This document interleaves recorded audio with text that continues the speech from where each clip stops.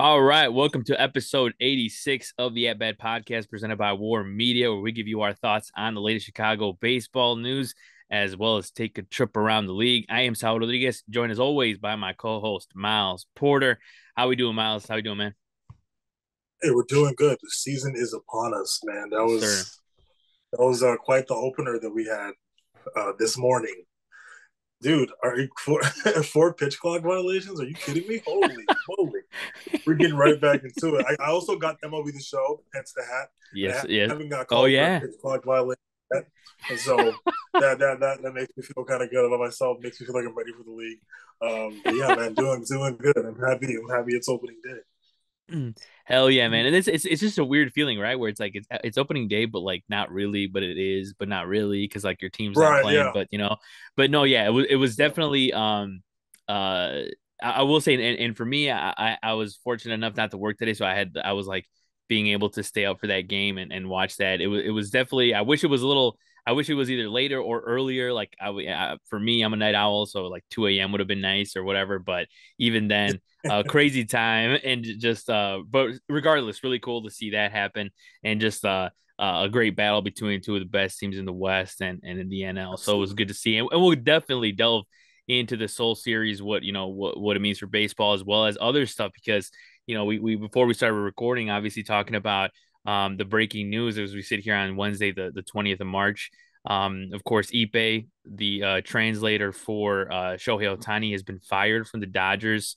And it has to do a little bit with gambling. I guess Ohtani might have been a victim of theft. But okay, again, nobody knows all the details of this just yet either. I know Jeff Passan tweeted out a lengthy passage of what the information that they do know. But we'll talk Yeah. about it a little bit, what it could mean, whatever, of the stuff that we do know. Of course, we talk about Blake Snell going to the Giants as one of the bigger free agent news. But of course, like always, we start in Chicago because the Cubs and the White Sox. Even if both teams heading in different directions, there's still big news on each team all the time. Especially with the White Yeah. Sox, we haven't recorded since the Dylan Cease trade, so we'll talk about that. On the north side, of course, Justin Steele was named opening day starter. Sammy Sosa was in town, and there's some injuries too. So, but like I said, we'll start with the White Sox, and that was the bigger deal that we've seen is, and we literally, I feel like it's one of those topics, just like um football and Justin Fields and Caleb Williams, like that conversation, like this is something we've been talking about like all off season long, even into spring training, of like where's Dylan Cease going, what are the Yeah. White Sox gonna get. And I'll tell you one thing, as much as I know Gabe for sure mentioned the Padres too as a landing spot for Cease. Not what I expected, neither the return that I was expecting either. I thought eventually the White Sox were going to get less than what they wanted, apparently, but they got exactly, I feel like, what they wanted, even maybe even better. So some might say. I know White Sox fans might say different because I was looking online. A lot of them were not satisfied with the return. The White Sox Yeah. received Dylan Cease, or the Padres, excuse me, received Dylan Cease. The White Sox received right-handed pitcher Drew Thorpe, who they got from the Yankees in the Juan Soto deal. They Yeah. also get Samuel Zavala. They also get right-handed pitcher Jairo Iriarte. And then they also get right-handed pitcher Steven Wilson. So those are three of the Padres' top 10 prospects, which again, I think it was one of those things where the Padres were one of the only teams willing to do that. I'm sure a lot of teams didn't, but the Padres are well known around the league for producing talented prospects. I mean, in the starting lineup today, Jackson Merrill, we saw him having some great at bats against Yeah. Glasnow. But yeah, what were your initial reactions to this trade? Because you know a lot of people were surprised that it was a Padre. I think a lot of people thought it was going to be either the Orioles or whether it be the Yankees. I think we're getting some of the traction too. The Rangers too. What were your initial reactions on Dylan Cease getting traded to the Padres? I think the White Sox won with this. I really love the young talent that they got. In return when it comes to that, and so I think for White Sox fans, I think there is a little bit of like a frustration. There's a bit of a sting there. Sox fans really enjoyed watching Dylan Cease go out there and compete every single day. But the Padres know that they don't really have much in terms of what they got at the MLB level. Now, granted, I'm not taking away from anyone that they have, but they did lose Blake Snell. They did lose Juan Soto, and they are kind of a bottom of the barrel looking kind of team in that division. There are a handful of people who look at the Padres and think that they're going to make some noise. I'm not in that group. I'm definitely with the majority saying I don't think the Padres are a playoff team. Does this give them a little bit of an edge in terms of being able to compete? Yeah, but it was a little bit of a desperation move, and I think the White Sox really came out on top of that. You give away, would you say, three of their top 10 prospects? Yeah. Mm-hmm. Dude, oh my god, that's oh my. If I'm a diehard Sox fans in terms of understanding how baseball works, I would actually be very optimistic right now because now Mm-hmm. you have that much more healthy of a farm system. This is going to take time. This is going to be years in the making. But I'm hoping that this does work out positive for the White Sox. Yeah, no, no, I'm right with you. I mean, like, it's one of those things where I was looking at it and I was like, this is like, at first, it was like the return was taking a while for it to come out, and where people are like, oh, is it just going to be Drew Thorpe? Because it was Drew Thorpe, and I think so, Drew Thorpe and Iriarte, who were the ones that they mentioned first, but then they announced, Samuel Zavala as well. And they had Steven Wilson, who's a talented right-handed pitcher, came out of the bullpen, had a mid threes ERA. But yeah, like it's a good return for how long they waited, and I think they waited and they got the right deal, and I think that's the best part from a neutral standpoint. Yeah, and of course, the White Sox obviously, not only is it sad because you once again you know what it means, you know what the deal means, right? It pushes you back, it Yeah, continues to push you back, yeah, and doesn't mean you'll have a winner anytime soon. So I think that's why. But then also the fact that, like, I think they were also imagining themselves getting a deal done with the Orioles or the Yankees, and the reason why, and not to in no way negatively towards the Padres. The Padres still have a top five prospect pool, yeah, but the Yankees obviously have Dominguez. The Orioles have Kierstead. They have, not that they were going to trade Jackson Holiday, but you know what I mean. They have like that type of yeah, uh of loaded prospect pool. So yeah, I think that's why it was kind of like it was one of those things where it's like I was kind of just thinking to myself, well, beggars can't be choosers. You gotta eventually just land with what you can get. And what you can absolutely. get is still a good deal because those are Yeah, talented and touted prospects. Because even Drew Thorpe, like I said, that was a guy that headlined the Juan Soto deal. And he didn't even, play a game in the Padres uniform. So obviously that was right, one guy that I'm sure the White Sox, well, really wanted. And he's going to be probably the first one to make appearance in the major leagues, sooner rather than later, because he's one of the more talented right-handed pitchers in the minor league system. So, yeah, it's one of those things that I think it is exciting for White Sox from a White Sox perspective of like you got younger players, you got players of the future, but of course it's not, this year. They're not going to impact this year's roster one bit. right, But yeah, going to players that are going to impact this year's roster, they announced Pedro Grifol announced that Garrett Crochet will be the opening day starter. Now we have two lefties in Chicago starting opening day for their respective baseball teams. What are your thoughts on the choice of Garrett Crochet? Because they could have gone multiple ways. I mean, they've obviously added plenty of guys, like Soroka and Fetty and all that. So what were your yeah. thoughts? What were your thoughts on where they landed with Garrett Crochet? Because the guy I feel like we've talked about for like it feels like we've talked about a decade about this guy being the White Sox, either number two guy or ace in this particular case, if you want to say. Yeah. But yeah, what were your thoughts on Grifol's announcement of Garrett Crochet being the opening day starter for the Sox? Yeah, I think it makes sense. I think he's also a player that they are have the potential of building around. I think they're still trying to fill certain things out within this organization. He's had a pretty solid spring training for the most part. I think he's pitched 4 games. He started one of them. He's given up 7 hits, no runs in 9 innings pitched, 12 strikeouts. I like it. I think it makes sense. Uh, you got now's the time you kind of let the young guys shine a little bit. So I think it's great. I think he has very electric stuff. I think he's nasty from the left side. Good for the Sox and good for Garrett Crochet. Hopefully, this is leading to some optimism for the White Sox future down the line. I hope. Yeah, no, right. Just a little bit of you gotta try to keep them as much optimism for the Southsiders as you can. Yeah, We'll definitely. yeah, I'm excited to hear. We'll definitely have Gabe, Chris Pennant on some one of these episodes yeah, soon to talk about that side of things. Because I'm definitely curious to see what they think. But yeah, I know like, and we saw. I mean, we've seen plenty of times what Garrett Crochet is able to do. I mean, he throws heat. yeah, We saw him strike yeah, out Otani in spring training, 100, 101 miles an hour. So it's cool. It's cool to see one of the younger guys kind of be healthy and now have the opportunity, to make starts because he hasn't in the big leagues. He has yet to start a game. I think a lot of people forget about that because we've talked about it so often of like, oh, he's going to be a starter of the future for the Sox, this and that, but this is a guy who has in 3 seasons. Granted, it's only been 72 appearances in those 3 years, but he has a 271 ERA. So he definitely the potential is yeah, there, the talent is there. And then also I believe he's only going to be he's 24 right now. He's going to be 25. So he's still yeah, fairly young and is a guy that could easily solidify himself as the White Sox ace of the future and to lead that rotation yeah, and so on. So very exciting for the Sox. And you're right. That's one of the things I was thinking about like for the Sox like that in general when your team is not going in the right direction, they're going to lose. They're going to lose is like at least everyone gets an opportunity, right? Like the younger guys get an yeah, opportunity. Like in the city of Chicago, we're seeing that with the Blackhawks. For like there's not much going on there, but every guy that they bring up guys from the AHL.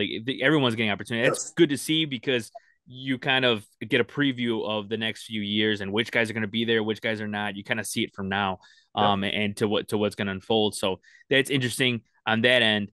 But yeah, I think also another thing too is that I do like the fact that they kind of went a different direction because, like I said, they could have gone with like a Michael Kopech, for example, or they could have Yeah. gone, with a veteran presence like a Soroka or even a Fetty who Hmm. who's been in the KBO, but he's been in the big leagues before and all that. So interesting and definitely excited to see what Garrett Crochet does in 2024.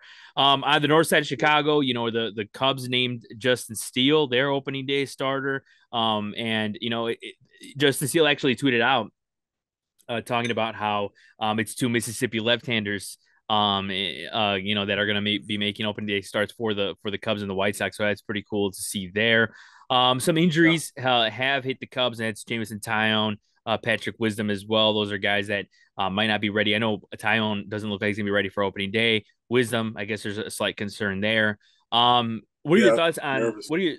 Yeah, what are your thoughts on the Justin Steele being announced? I mean, this is a no-brainer, obviously, but like, how do you feel about him being the ace going into the season, as well as just some of the injuries and how it might impact? Because the thing is, it's not necessarily obviously you want everybody to be healthy. You want Tyon is a very important part of the rotation, but with a guy Yes. like Wisdom possibly not making the opening day roster because of injury or something like that opens the door for other guys.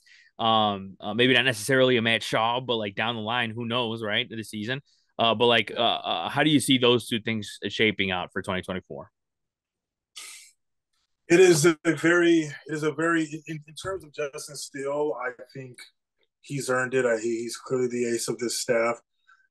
People can look at his spring training numbers and get kind of nervous, but at the same time, we can't. We got to take spring training with a grain of salt. Even when I mentioned that with Crochet, um, he's earned it. He's the ace of the staff, and I cannot wait to kind of see him even grow more this year. Well, I look forward to seeing the progress and not seeing him regress. And so I love Justin Field. I cannot wait to see the dude throw this. Yeah, when it comes to these injuries, the Tyone seems like there's a little bit more optimism around that one in terms of a specific timetable. Um, with Tyone, it was amazing kind of seeing him turn it on later last year. Really showing the elite pitcher that he can be. Now, when it comes to Pete Wizzy, this one does make me a little bit nervous just from what's being talked about, the information that's being shared, and it's unfortunate. I really like Patrick Wisdom. I think he's always been a very heavy presence in the lineup. Although he swings and misses a lot, doesn't really hit for too much average, but I think he's a great presence in the lineup for any team. Um, but I think this does also open up opportunities, and it may not be a Matt Shaw, but maybe we'll see someone like Dominic Smith get an opportunity, or Garrett Cooper, who really has not been a bad hitter the past 2 years, just had a few things to work on in Miami, like you talked about today during the spring training game. Um, there's some sleepers that we got going on here. We're a very deep organization, so it's unfortunate that we're not going to have Patrick Wisdom on the opening day roster. But like you said, it opens up opportunities for other guys. I would love to see either Dominic Smith or Garrett Cooper get opportunities. Yeah, no, I agree. That's one of the guys, those guys were brought. I think, let me restart. Like those types of things are why those guys are brought in the first place. I think a lot of people, are Yeah, always, we're always quick to like be like Garrett Cooper, like Dominic Smith, like why, like, but ultimately we know that like, depth is an important part, and not to mention, with the young team and a team that's hoping to do something. A guy like Dominic Smith, a guy like Garrett Cooper can help a team definitely win. So I think that's an yeah, important thing, and I think to realize and remember. And with a guy like Patrick Wisdom, as much as like the thing is, people are always quick to say Patrick Wisdom strikes out too much. This and that about Patrick Wisdom, but they never talk about the good yeah, things about Patrick Wisdom, right? It's like you have to remember that Patrick Wisdom is the type of guy that's important to a good team. Like even if he's not starting, like this is a guy that can hit a home run every single at bat. Like that's important no matter yeah. what. I know he can strike out. He has a high strikeout rate. I understand, but at the end of the day, you're telling me that we line up out there in the wild card series, a division series, and it's a 1-run game in the ninth inning, and you need a pinch hitter. If Patrick Wisdom comes under the plate, like he can tie the game. Like it's I just want Pete Wisdom. that's exactly. I think that's how Yeah, teams think about it, and that's how some fans yeah, are just like, oh, like he's gonna strike out, this and that. But it's like we've already seen this guy hit 20 home runs more than once, more than twice. So it's like it's definitely there's a reason he's on the team. There's a reason also like he brings the vibes too. That's also very obvious when you see this guy's yeah. like always dancing He's or a like dude. bringing He's definitely a yeah dude. yeah exactly yeah. So he's awesome, and like you just love to see a guy like that, and hopefully he does come back sooner rather than later. Like I said, I know Yeah, that Craig Counsell said that it was concerning, but hopefully him and Tyone are able to be back in April soon. But yeah, I think and another thing too, besides on the Dominic Smith part and Garrett Cooper, yeah, like there's plenty of guys out like on that will have the opportunity to play. Obviously Christopher Morel is going to have an opportunity to start at third base. yeah, Obviously, Master Boney, if he's able to make it. I know Nick Madrigal's had some injury stuff in spring training as well, but he'll obviously yeah, get an opportunity if things turn out there. But yeah, it's just like I think the Cubs definitely made it a point in the offseason to add depth. And they definitely did that, and I think some of the younger guys too will give them opportunities. I think that's another reason too why they didn't add a guy like Matt Chapman. And they didn't add a lot of star power when it comes to position players. Not that they will in the near future, but I think they looked at it as if this is another year where the younger guys could give them add some depth and come up and do their thing. Because guys like you see guys like David Bodie, in the minors. And, I'm sure, I think this might have been, I think I heard too, where like this might be his last spring with us. Like the Cubs might DFA him soon. And then, opens an opportunity because David Bodie's a guy that, I know we're veering off and I'm not trying to make this a David Bodie podcast, but as much as, we've talked about him on here before, and David Bodie, like his contract was a little puzzling when they gave him the contract that they gave him and all that. He's a guy that deserves a spot in a big league roster, right? Like, I don't know. You just see him, and he definitely doesn't deserve to be in the minors. You know what I mean? Like, there's guys, right, yeah, there's guys that are in lineups, and again, I'm not trying to roast people like players, obviously in the big leagues, but like, there's guys on rosters where you're like, David Bodie could easily replace that guy, or be that. Like, I don't know, give him an opportunity. So I definitely think that a guy like David Bodie, if it's not with the Cubs, because it doesn't seem like it will be with the Cubs anytime soon, then he will definitely make an impact on another roster. But those are the type of yeah, roster decisions that people definitely I feel like don't think about when they talk about like a guy like Patrick Wisdom and injuries like that. yeah. But now changing gears to a story off the field, and that we definitely talked. You wanted to talk about this particular subject, and I mean, dude, it was huge news when it happened. But Sammy Sosa returning to Chicago, he's even sat down, had a couple interviews. But man, how about him coming in, into O'Hare, and one of the first things that he hears or someone asks him is, "Did you do steroids?" Like that's crazy that he hasn't been. The That's why dude I had, wanted to talk. yeah, Oh, like, that pissed me off so much. and the thing is like I trust me, I'm in the middle of this where like like I went to school for journalism. I understand where journalists come from. They want to get the scoop. They got to make money. Yes. But I do understand. Shout out to But you Professor also, Montgomery and Roosevelt. yeah, Montgomery the goat, dude. So like you have to like, you just have to.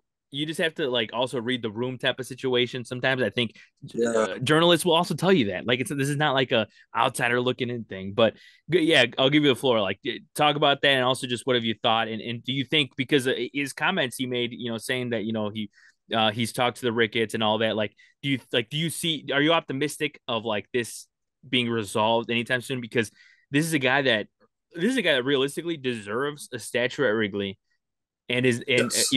either his number retired too, like all that stuff. He deserves that for what it is. And he's even, by the way, one more thing too is that Yeah. a lot of people don't realize is that he's answered questions in court. Like he doesn't have to do this again.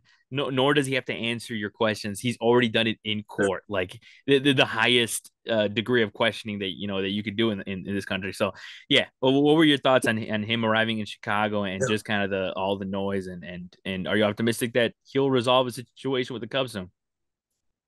I am optimistic. I think him coming out and even saying that is just huge in general. And it's Mm-hmm. been 17 years since we've seen him in Chicago, and so I think this would be so good for Cubs fans to see Sammy Sosa back at Wrigley Field for so many different reasons. He's gonna get such an amazing ovation when he goes there. He hasn't seen Wrigley and all of its renovations and how it's evolved over the years, but it's still that same Wrigley Field that we all know and love.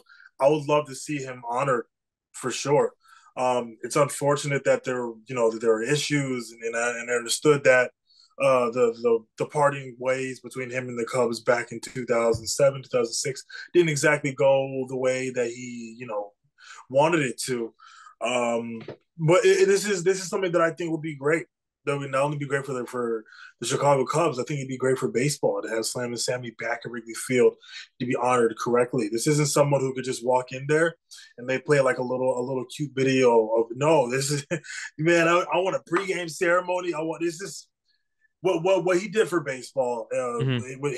It was just incredible, and yes, there were, regardless of where people stand, I know where I stand on it. I'm Mister Don't do that.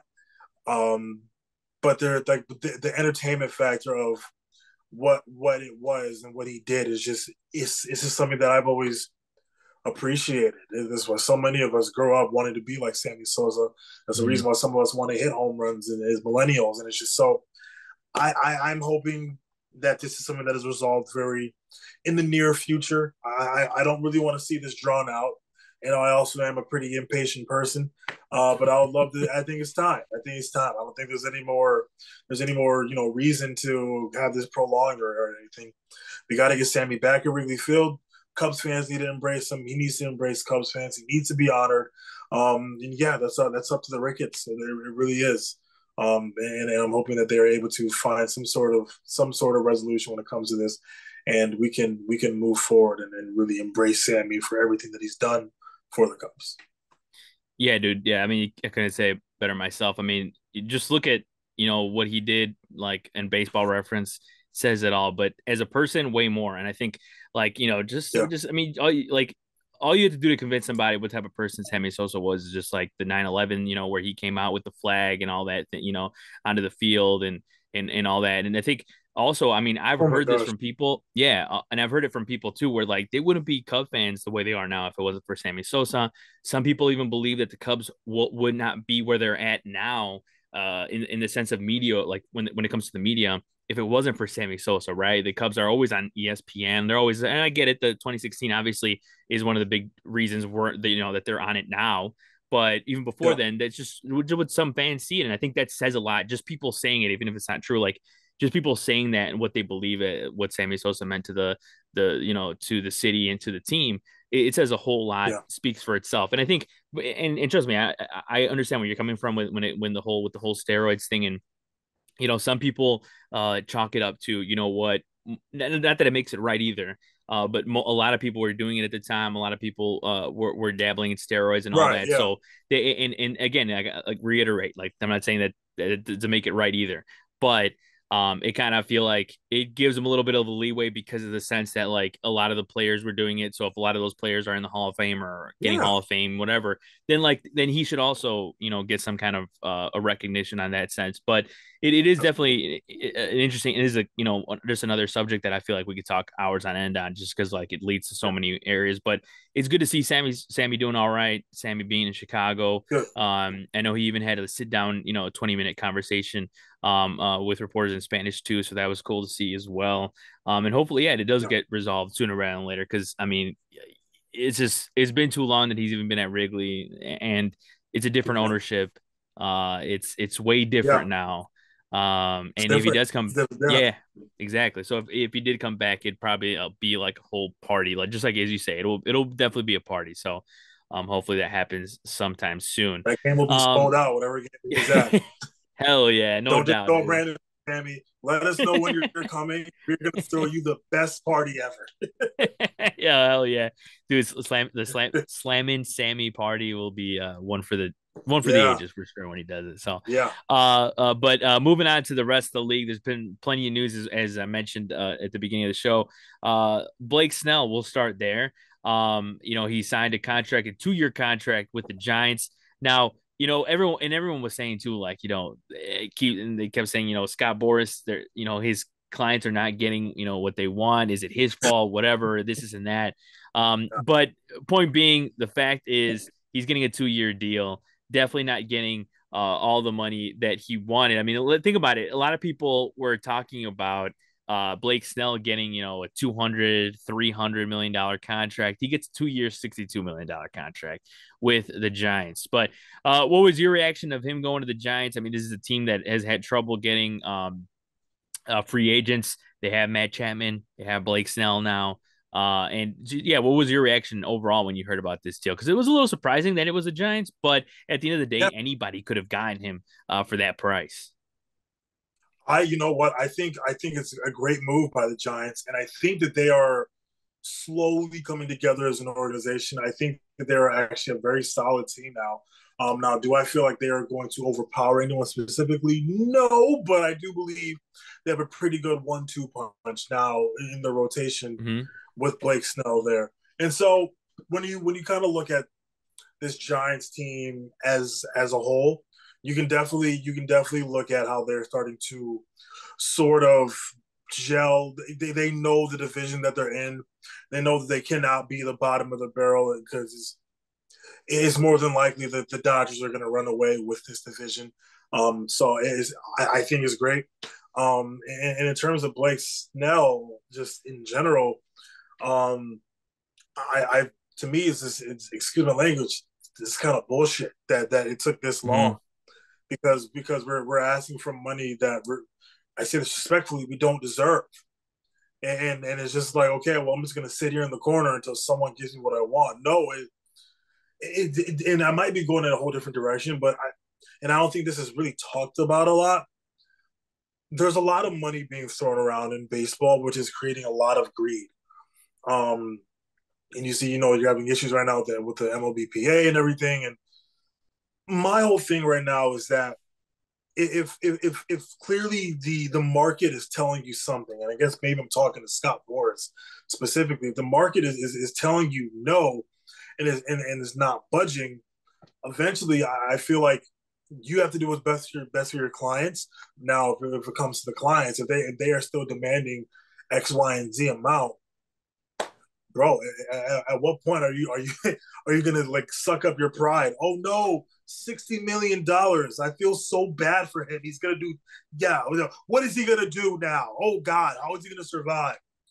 I just do. It's just when it comes to the money talk in baseball, to me, sometimes it's just there's so much greed, and I just we are missing out right now on so many great players. Well, we were missing out on so many great players because of the whole financial part of baseball. Jordan Montgomery apparently, what he wants like 7 years, 200 million. You're telling me that you're not okay with at the least if a team gave you like I don't know 4 years, 90 million, 4 years, 100. Are you kidding? At a certain point, it's not even about like how much you want. This is just an ego. It's an ego Mm-hmm. battle. And that's where I get frustrated with baseball at the moment because these guys are so talented. I don't want the money to kind of just determine how we view these players. Like Shohei Ohtani got 700 million. It's well earned, but he's still Shohei Ohtani at the end of the day. He's a great, incredible ball player that did get paid a lot. Um, so yeah, I get it though. Everyone wants to get paid, but at some point we gotta just suck our pride up and play ball because they will Yeah. get paid. They're gonna be fine. No, yeah. Trust me, I know that there's definitely. I'm sure there are players that are like, I won't settle for this or whatever." I won't deny it. I'm sure there's some cases like that. In this case, I feel like a lot of it has to do with Scott Boras too, though. I feel like Scott Boras definitely. For I'm sure. sure. Yeah, like Scott Boras is the one that like maybe to what some people are talking about is kind of like leaving his players up to like to dry kind of thing. It's where like they were okay with a certain deal maybe like 2 months ago, and then Boris was like, "No way, we can get more," and then they ended up getting less. Is a situation that people believe is Yeah. how it unfolds. So yeah, I know it's crazy to me, but yeah, like realistically speaking, like 62 mil is definitely enough for anybody. And definitely a steal for the Giants from that case, and yeah, it's a 2 year Yeah. deal, but I mean, this is a guy that could have 2 great years again and then go out in the market and get a bigger deal depending on where the market is. But you brought up a good Right. point too Yeah. with MLBPA and the way things are going too, and Yeah. that's definitely as it's still unfolding. A lot we don't know, and I'm definitely interested to see where that goes because if Absolutely. somebody from the MLBPA had something to do with some of these deals, not being as hefty as people thought they would be, that next CBA is gonna get nasty, and we've already seen nasty CBA battles, right? I mean, we don't Yeah. have to remind people about the 2020 and the lockout and other years with Yeah. lockouts. It's just fans don't deserve that, and unfortunately, I feel like every time that happens in baseball, there's gonna be a lockout again. We've seen plenty of not lockouts in general, overall. Yeah. So, but I did before we go, I did want to touch on another subject that's making the rounds, and it's breaking news basically at this point, just like hours ago, that Shohei Ohtani's interpreter, Ipe, has been fired from the Dodgers surrounding the accusations of theft of at least $4.5 million. With wire transfers from Otani's bank to a bookmarking operation set off. Like excuse me, I'm like reading as I see it. Wire transfers from Otani's bank to for gambling purposes. And I think that first of all, mind boggling, like still trying to wrap my head around this whole thing because again, the details are barely Yeah. coming out. Right. But like some people are talking about, man, if is Otani like, hopefully not. I mean, geez, like if Otani is involved in this some way, because some people are like saying, oh, what if he is involved in it? This is and that. What are your thoughts on this whole situation and like what it could mean for Otani? Because there is a part of the Yeah. contract that does say if his interpreter is fired, he could the contract he could leave the contract at the end of the season. And now it looks like that's possible. So, what are your thoughts on this whole situation? As of course it is still developing. Bro, that'd be crazy if Shohei decided to leave the Dodgers. Yeah, I know, Dodgers fans would be like, yeah, what? dude. Like, yeah, Dude, the Dodger fans are ready to build him a whole house. They're gonna make a building, the Shohei building, yep. just for him to leave after years. It's crazy, dude. This is nuts, and Hmm. like it has the potential of being like really really bad. Like Hmm. it has that potential, but it could be really bad, or it's kind of like okay, Shohei didn't do anything. This is all Ipe's fault, whatever. But like if there's something where it involves Shohei in terms of being, dude, I can't even like talk right now. Just like the thought of Shohei just doing anything Yeah, wrong, it's yeah. not really like something my brain can comprehend. Hmm. That would be such big news. Not even just for baseball, but in like all of sports, because then it turns into a legal battle, and then, Hmm. dude, oh my god. So Yeah, I mean, and that would Ibe is be kind of like Shohei is like this personality, and Ibe is kind of yeah. like part of that personality, and we all recognize who Ipe is, and so dude, I don't even know if I have like a full opinion on it yet. For me, it's like right now I want to wait and see how this kind of develops, and then we'll see what happens from there. But if Shohei is like affiliated with any, oh my god, oh my god, Yeah, no, that oh it my would gosh, it would be like, I mean, travesty is not enough, I feel like, to even like describe that, but I'm just that's baseball sweetheart. yeah, like I'm just hoping I'm hoping that that is completely not true. I hope that this gets settled in a minor fashion. But no, Yes, yeah, that's crazy. But we'll talk about it next episode for sure when we get more details of what, because like I said, there's many assumptions that people are making, like whether it be he's that Ipe had a gambling addiction, Otani helped him, and like with paying off blah blah blah this, and so many rumors and all this stuff going off. But point of the story is that Ipe is fired from the Dodgers. So we'll definitely get to the bottom of it next episode, hopefully, if there's more details that come out. But the last thing we'll close off with is the positive news from the last 24 hours. Of course, Soul Series kicked off, the first of two games kicked off on the 20th.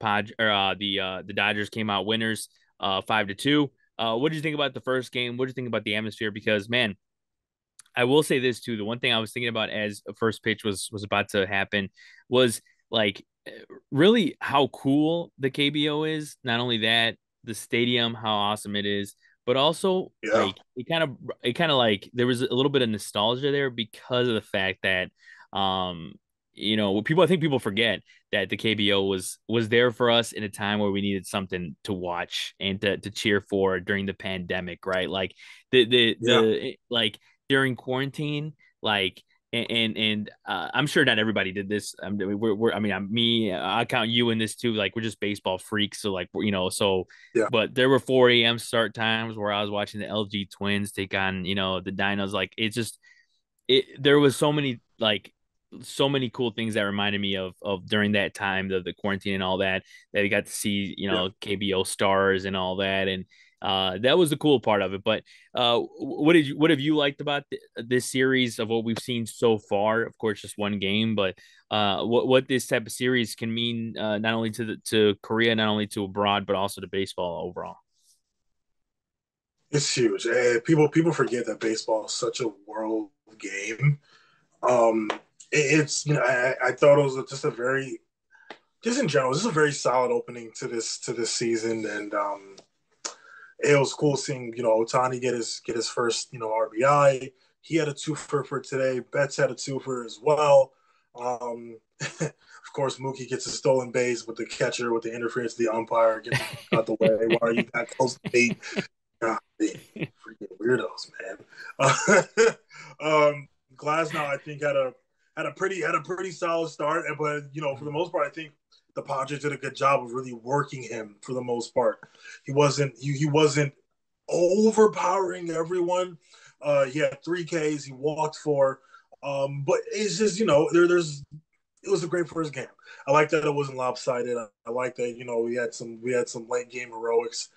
That's just what playing at this level does. And so it's a great showcase for the game, and I look forward to watching the highlights of Game 2 because I will be at the office tomorrow, and as much as I love to wake up and watch it, it's not realistic. It's not a good thing for me to do. So I love it though, and of course this is almost kind of like the perfect storm of these two teams playing and who's on these teams, and so I just I think it's great. Yeah, 100%, man. Seeing Right there. Hassan Kim come back home as Oh well. That's yeah. awesome. hmm Yeah, like they had pictures they showed him when he was really little, like playing soccer and all this. It's pretty cool, and the ovation he got, and seeing him on all these Yeah, posters and all that is pretty cool. But yeah, like I definitely don't blame anyone like that is not unable to watch the game. Like, dude, it's just he being in the Central Time, 5 a.m. It's a little gross. yeah. Like I said, I was fortunate enough to not work today, so I was able to sleep after the game and all that. But If I was uh, off, yes. yeah, like I trust me, I get you, and I think even like I mean I'm working on Thursday, so I don't think I'll be able to stay up for that game. But either way, it's cool. It's great for the game, and I think it's awesome the fact that they're trying to go to the other countries trying to continue to play in London. Yeah. I believe next year they said they're going to Japan. Is the rumor they're going to Japan? And I think even Eduardo Perez was talking about it on the telecast that the Dodgers, of course, the Dodgers have to be the team to go there again because of the fact they have Otani, and Yamamoto. Yeah. And then he mentioned who could be the other team that they face. And yes, sir, he said the Chicago Cubs. It would be another team to watch out for. And it makes sense because they're taking another step. Yeah. They're going to have a lot of talent this year coming out for the minors or, whatever. But that's, Yeah. not, that's, not enough to, if that's not enough to convince you, just the fact they have Imanaga, obviously, and Seiya Suzuki, I'm sure will Yeah. bring fans into the stands in Japan. It'll be awesome. So definitely something to look forward to if that does happen. We'll see what happens, but I think that's a good place to wrap things up for this edition of the At Bat podcast presented by War Media. As always, want to thank my co-host Miles Porter. And as always, check out all our other coverage of all the other sports like the Bears Den, where we're going to talk about Justin Fields getting traded, possibly drafted Caleb Woo! Williams, all that. It's getting hot in Chicago sports, man, in every way, shape, or form. So definitely check us out and on all social medias as well. Miles Porter, Saul Rodriguez. Hopefully everyone has a great week, and we'll see you next time.